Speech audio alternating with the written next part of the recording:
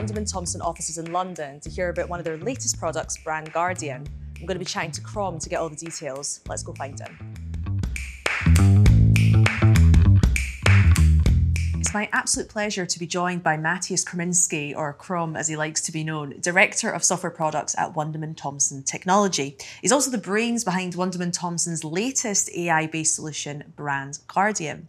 Brand Guardian helps creative production and marketing to assure the quality of the hundreds and thousands of assets across all different applications in today's always-on, multi-channel digital world. Chrom, thank you so much for coming and joining us today. Thank you for having me here. Brilliant. So tell me all about Brand Guardian, and maybe let's start with content. What do we mean when we say brands have to manage and think about content across all these different channels? So Bill Gates coined the term that content is king back in 1996.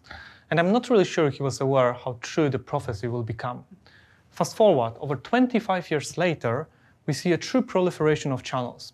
As customers, we are really bombed with the brand's messagings through a variety of channels, including social media, paid ads, websites, TV ads, and many, many more.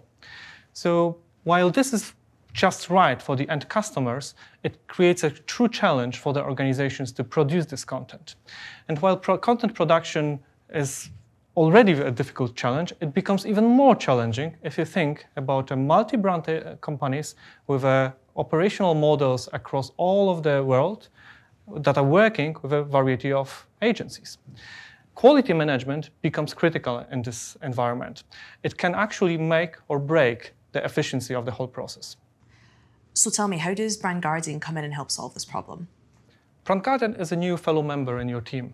It's an automated colleague that takes off all of these mundane tasks that previously were delivered by humans within the team. It does not get bored, it does not get tired, and it is very consistent in the execution. Quality management will mean something very different for the organizations dependent on the industry they are working in.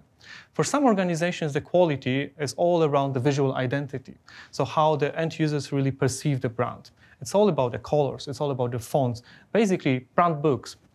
For other industries, especially the sensitive ones, think about healthcare, think about pharma, think about the tobacco industry.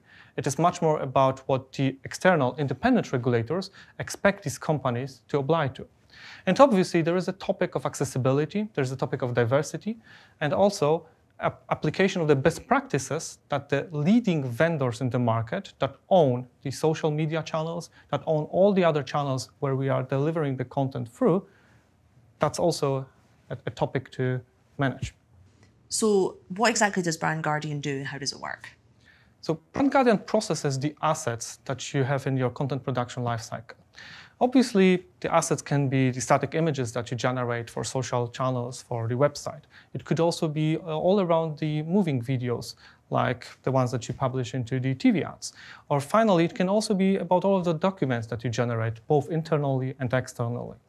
So Brand Guardian looks deeply inside these assets, analyzes all of the characteristics inside it, tries to find out what is the logo application, what is the color, what are the colors used, and then benchmarks this against what is the expectation of given brand. So what are the applied quality standards that the brand is expecting. It can work across all of the stages of the content production. It is foremost valuable when you use it just at the time when the asset is created. But sometimes, because of the distributed environment of the clients, it should be applied rather in the asset management space or directly next to the distribution. It can seamlessly integrate into the tools that you are using, basically improving your already used solutions with the quality management feature. So I would love to see how it works. You've brought a demo to show me. Yeah, I did. And the solution is actually so easy to use that I'd like you to do that yourself. Okay, brilliant. Here we go. Okay, so what you're seeing over here is a set of different brands that a given customer has established for them. I'd like to ask you to open up the Enzo Cosmetics, which is the fake FMCG brand that we developed, which is very freshy, very fruitful, but also puts a lot of attention and emphasis on the accessibility topics. If you could open up Rules Collection, please, you will see a variety of checks that can be done for the assets for this specific brand. And I'm assuming here then every brand will have different ones depending on their specific work and the type of marketing that they do. Exactly. Exactly that.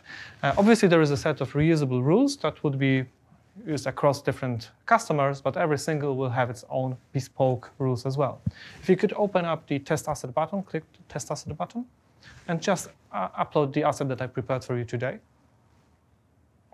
After just a couple of seconds, because that's how quickly the processing happens, you will see that the processing results. So if you go to the test activity and open up the asset that you have just uploaded, you will see that this asset looks just right. I mean, there's nothing wrong with it.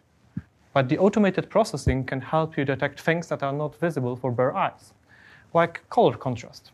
The specific message, "be kind to your skin," actually can be invisible for some of the visually impaired people. So if you could open up the Test Explorer, Visual Test Explorer, you will see a number of violations. And what's great about this is you can, it's actually hovering right over the specific part of the asset. So you can imagine, taking this and handing it to the creative team and saying, this is where we need to do the edit. Not only, why would you ever hand it over? Shouldn't it be part of your creative production process? That should be tool used directly by the creative designers. Thanks very much, Chrom. You're welcome. So you mentioned earlier on there's AI in this product, and I often find that AI can be a term that's a little bit perplexing for people. Can you tell us a little bit about how AI is used in this product and what we mean about this and being embedded at its center? Yes, many think that AI is a black box where you put in good examples, you put in bad examples, and it will learn up.